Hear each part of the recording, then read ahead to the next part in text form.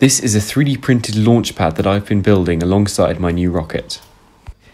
It has a built-in LCD and countdown timer, and importantly, a set of clamps for holding down the rocket, high current igniter outputs with continuity detection, and a radio for communications with the rocket and the ground computer. It is a huge upgrade from the Launchpad my first rocket used, which is made from a couple of pieces of wood haphazardly nailed together.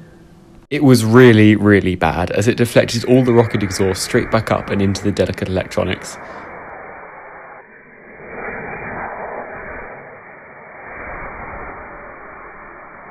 So yeah, I made sure to add a suitable flame diverter this time.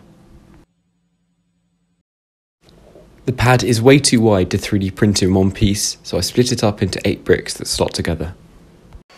The connections between the bricks are pretty strong because they have to withstand the weight of the heavy flame diverter and clamp assembly. I bought some adjustable household appliance legs and added some 3D printed extensions, which are ideal as I can just twist them to level the pad.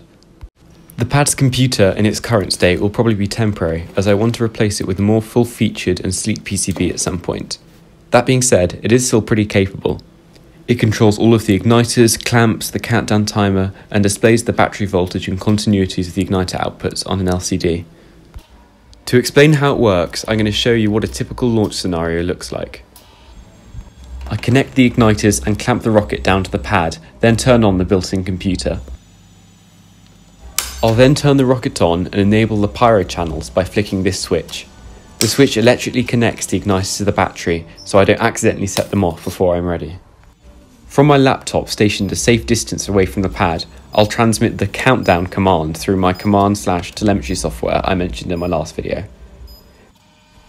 The rocket and pad receive the command simultaneously and synchronize their internal countdowns. At T0, the Launchpad writes a high voltage to the gates of the igniter MOSFETs, allowing current from the 3S LiPo to flow through the igniters. About 0.4 seconds later, the clamps retract, allowing the rocket to lift off the pad. There are 4 clamps that hold the rocket down before both motors come up to thrust, and they are all actuated by one servo. There is a sort of rotor part that locks the clamps in place.